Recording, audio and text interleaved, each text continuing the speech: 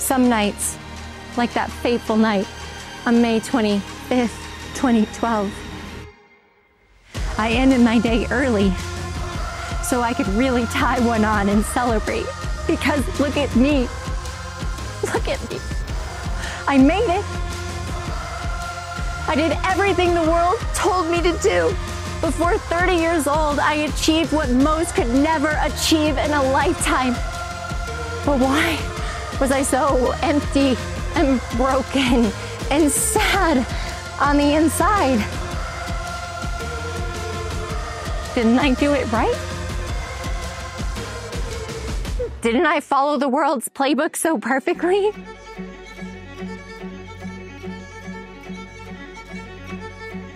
It was May 25th, 2012. I was 7 months into my journey as a first-time founder CEO, and I had finished a record month. So I did what most 28-year-old CEOs would do. I got ahead of my Memorial Day weekend with a night of drinking and partying, and when I was ready to call it a night, I got in my BMW convertible, and then I rang my neighbor's doorbell with my car. And I went to jail, where I sat with a concussion and a blood alcohol level nearly 3 times the legal limit and a weight of shame I had never felt. I then completed 7 months of therapy, healing, and sobriety, yet I still didn't know how to move forward. It was 6 a.m. on Christmas Day, 2012. I was sitting in a village inn. Emotionally and mentally, I was spent. There was nothing left. I drove to my friend's apartment. I sat outside his door in 7-degree weather, and I texted him, "Hey, what you doing?" Thankfully, after just a few minutes of an awkward exchange, he figured out I was outside. He let me in. We spent 2 hours together. He preached into my heart and he prayed over my life. And that day I began to feverishly read the Bible and I gave my life to Christ. And in that moment, I felt changed immediately. The guilt and shame disappeared. The weight was lifted and my heart swelled up and I knew my life was going to be different.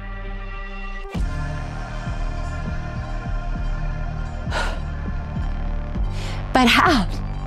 I was an executive, a CEO, high-powered, high-urgency, type A, high-income earner. How would I allow my heart to be on fire for Jesus, but also crush my goals? How would I stand firm and be a changed woman when so many people knew me for my competitive, steamrolling, and relentless pursuit of winning?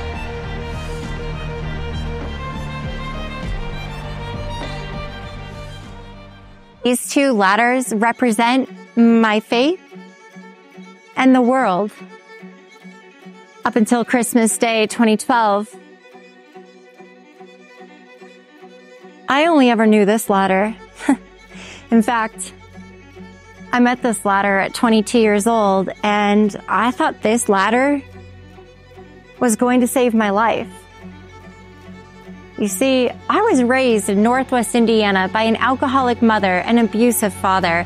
On the outside, they seemed successful. My dad was an actor, an opera singer, appearing in several movies and shows. My mom was a classical pianist and choral director. The 2 owned a small business, a performing arts school, but their demons were greater than their talents. And everything came crashing down when I was 14. They lost everything. And we lost everything in an auction held in a massive red and white tent in our backyard. We fled Indiana to Boulder, Colorado. I worked multiple part-time jobs and I danced my way through high school with straight A's and somehow survived it. But then, on April 24th, 2002, I was involved in a debilitating car accident caused by my careless driving. And it stripped my future away from me. No more dancing, no more future. And with no future and no direction, I entered the 4 darkest years of my life. I suffered from my own alcoholism, drugs, an abusive ex-marriage, and questionable job professions. I should have been dead or in jail, but God had a different plan. Although I didn't know him yet. Then, at 22 years old, I read an ad in a newspaper about an entry-level administrative role for a Fortune 1000 payroll company just 4.3 miles from my house. Against their better judgment, they hired me.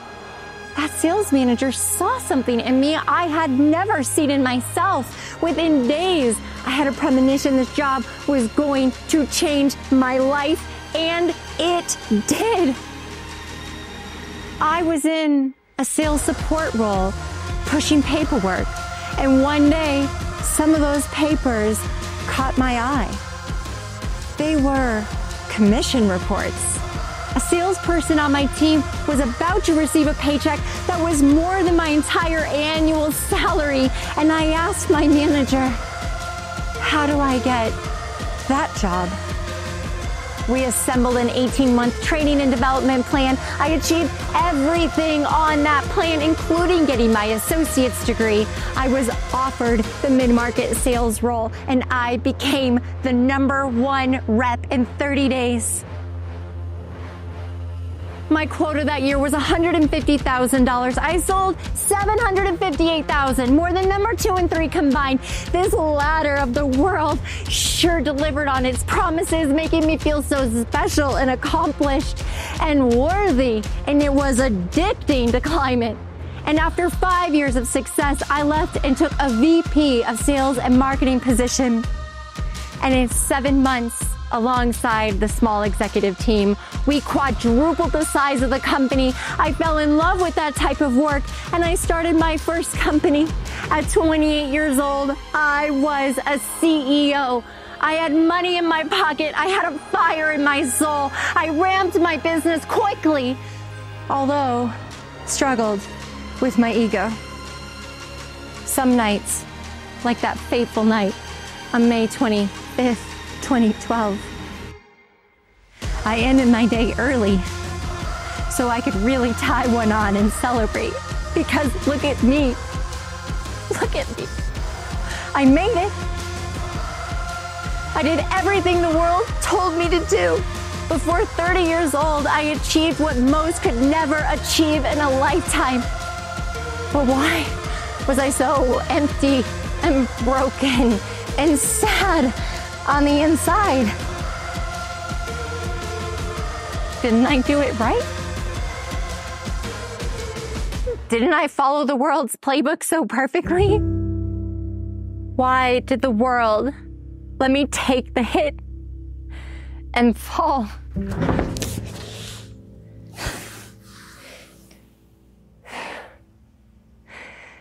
Cue God.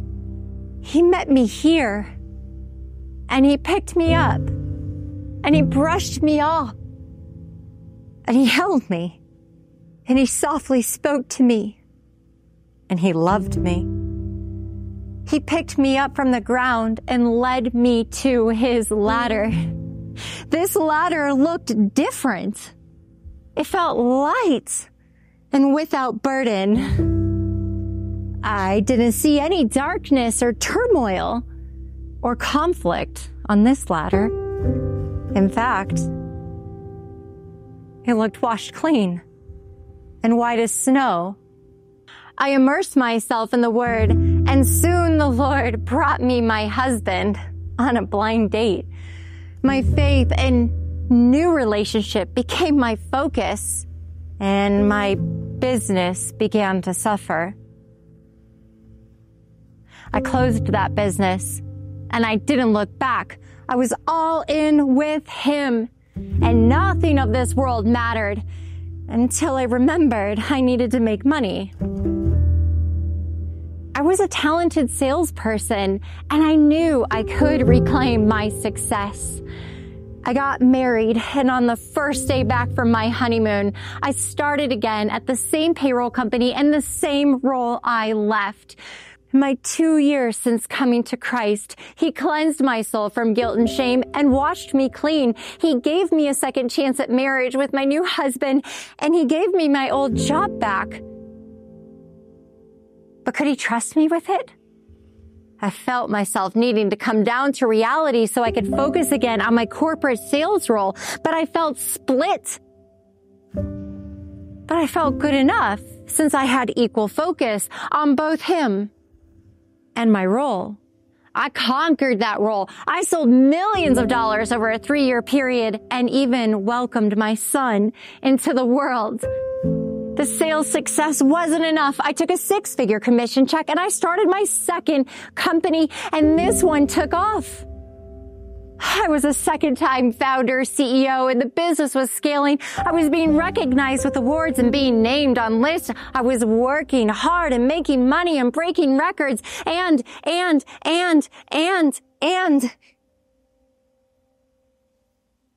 something doesn't feel quite right. I had to choose, but the success, it felt so good.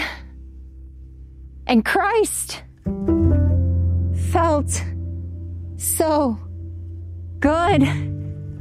Couldn't I have both? Couldn't I worship my job from 6 a.m. to 6 p.m., maybe 8 p.m., maybe 10 p.m., or always, and worship Christ? Why did God give me these marketplace talents if He didn't want me using them?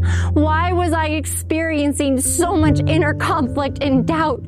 Why didn't this feel so obvious at the time? Make a choice, Mary.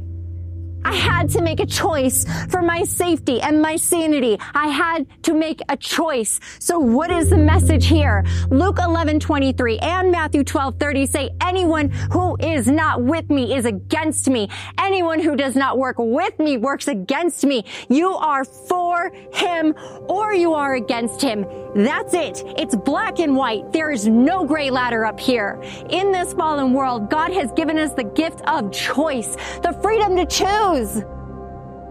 We honor Him when we choose Him. Sometimes, if you're like me, we're given that opportunity dozens of times per day, especially as an executive in corporate America, constantly tempted by everything of this world. We all need to choose Him. And to do so, we must deny ourselves, die in our flesh, and rise in the Spirit. Matthew 16:24-26 states, then Jesus said to His disciples, whoever wants to be my disciple must deny themselves, take up the cross, and follow me. For whoever wants to save their life will lose it. But whoever loses their life for me will find it. What good will it be for someone to gain the whole world and lose their soul? Or what can anyone give in exchange for their soul? I was faced with the decision to go all in with Him. This looks like an easy decision, but it wasn't. The success felt too good, and I was a good salesperson, selling myself on the lie that I could effectively straddle these ladders. But I've learned that if we don't humble ourselves, He will humble us. And He humbled me.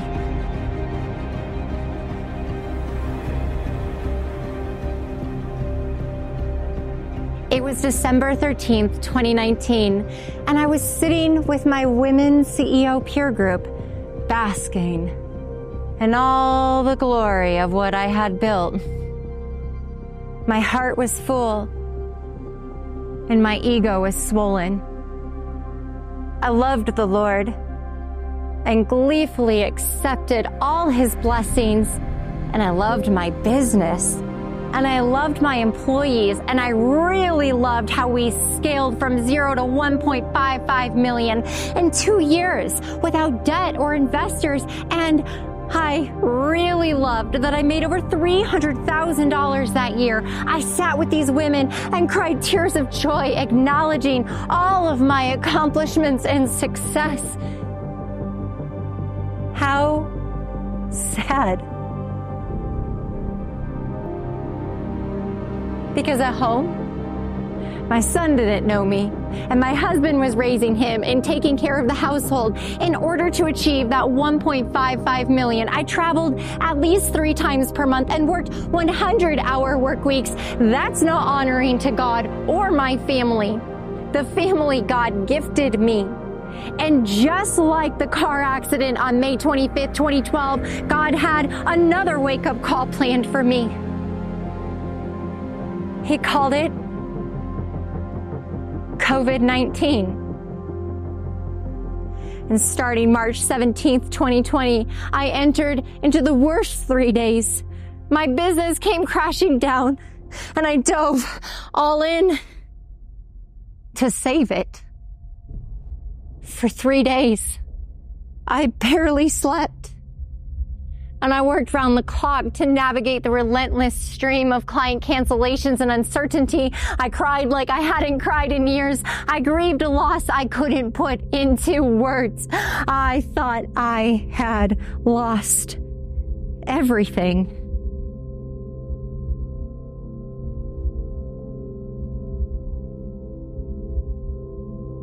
And I sat on my knees in my living room, devastated, eyes swollen with tears. And I looked over at my son, 3 years old, as the light from the TV screen illuminated his face. Because I didn't even recognize him. And I looked up and I saw my husband, and I saw a saint, a selfless man who supported his wife's dreams, and he never complained. And I felt sick because I sacrificed everything in my personal life in order to scale that company, and it came crashing down in 3 days. What a loss. I gave the world my heart and my talents and my time. And yet again, I was chewed up and I was spit out. And in my state of heartbreak, I knew where to turn. And I turned my palms up and prayed to the Lord on that floor to just take my company away. I had already lost more than 60% of it in 3 days and didn't think the bleeding would stop. I prayed He would just finish the job and take it from me. I felt ashamed for ignoring my family for 2 years and felt like I dishonored the Lord. But God didn't take it away. That Sunday, my pastor led a series called Unshakable. I was all in. I heard every word. The message was centered on Matthew 7:24-27. Therefore, everyone who hears these words of mine and puts them into practice is like a wise man who built his house on the rock. The rain came down, the streams rose, and the winds blew and beat against that house, yet it did not fall because it had its foundation on the rock. But everyone who hears these words of mine and does not put them into practice is like a foolish man who built his house on the sand. The rain came down, the streams rose, and the winds blew and beat against that house, and it fell with a great crash. Some of what I had built in my company was built with Him. He revealed to me what was good and helped me understand that what fell off and was no longer was never meant to be. We were left with a scaled-down version of the company, which allowed me to work less, sleep more, restore my health, create space for Him, read the Word, pray, spend time with my family, make breakfast, talk with them, rebuild the firm foundation of Christ in my life, counsel my employees, and help them navigate the new normal with their families and their loved ones. And from here, I knew I never wanted to climb that dark, black ladder of the world.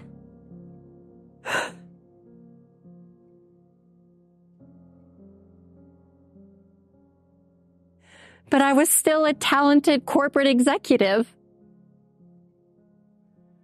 So how was I going to do this? Carefully. Let me introduce you to the scale framework.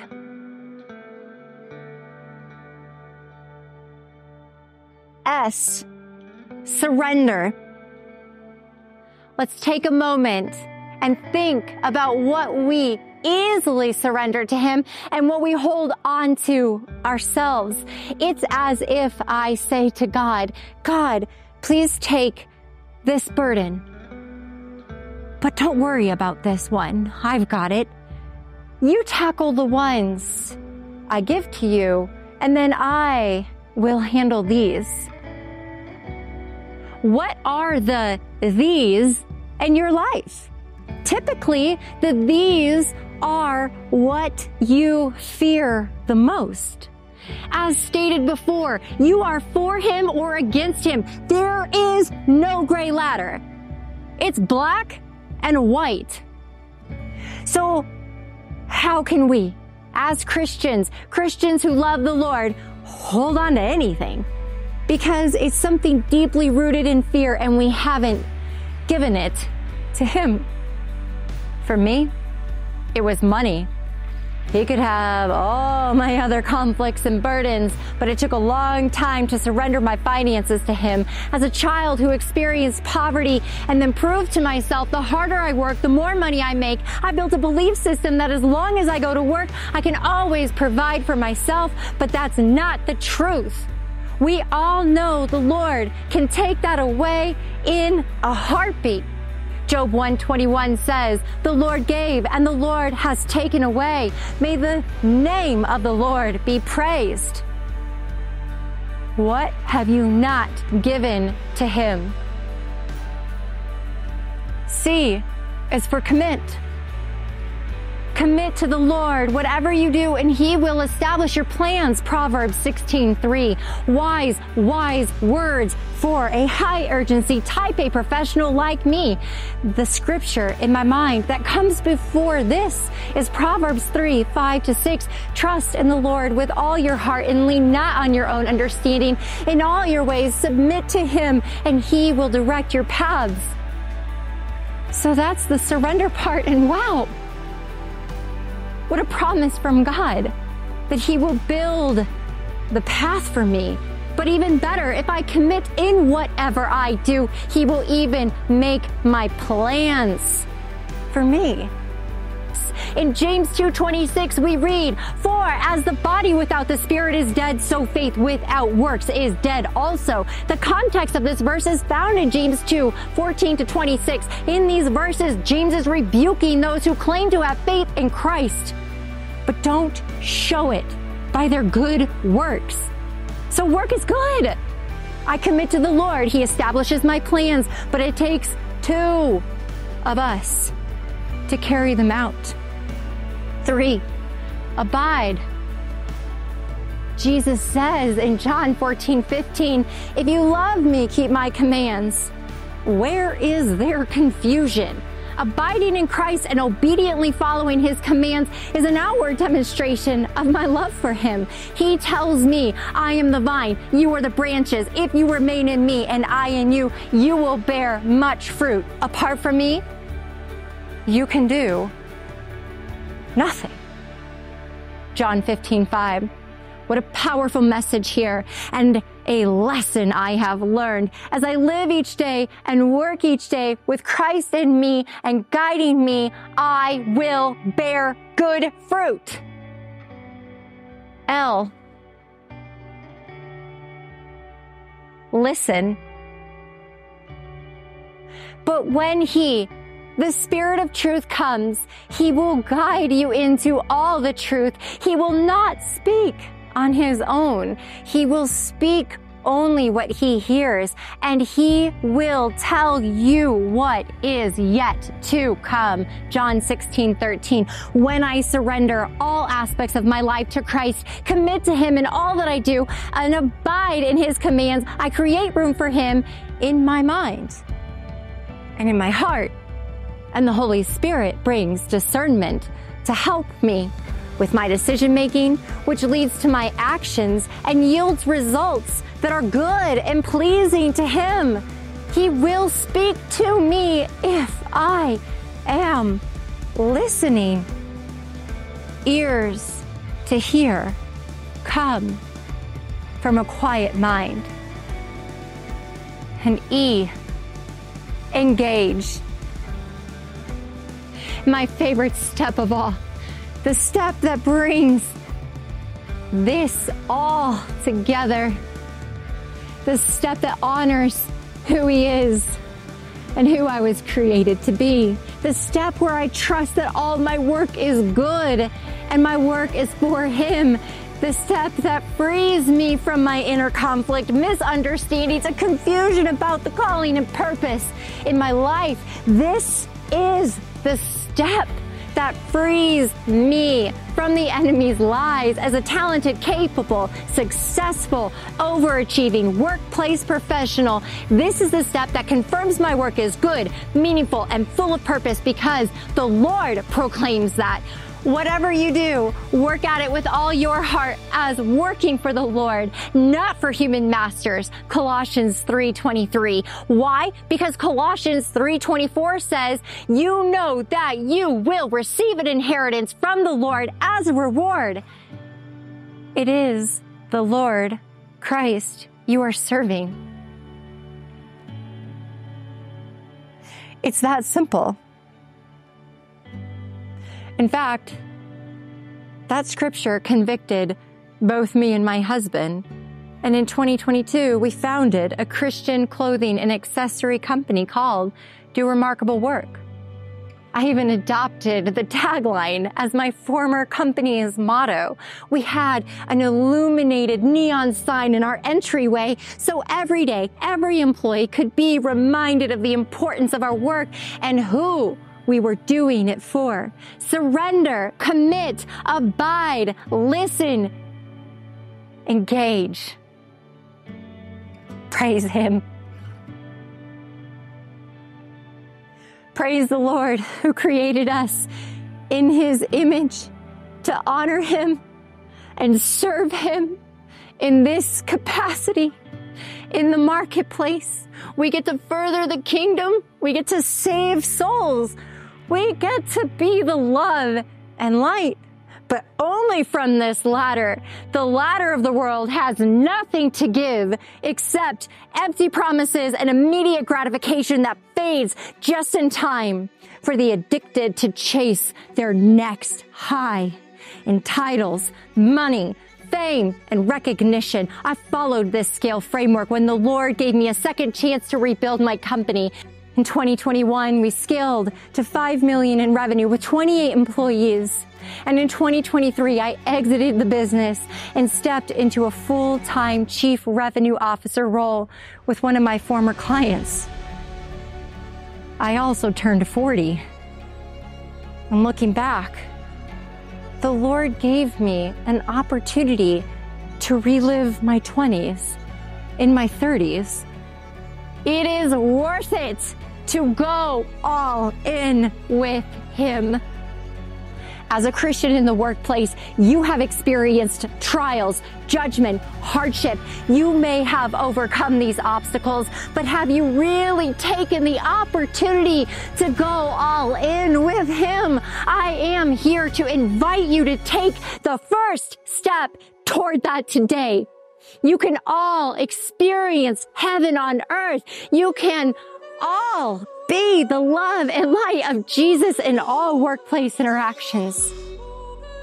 You can lead your colleagues to the Word and to salvation.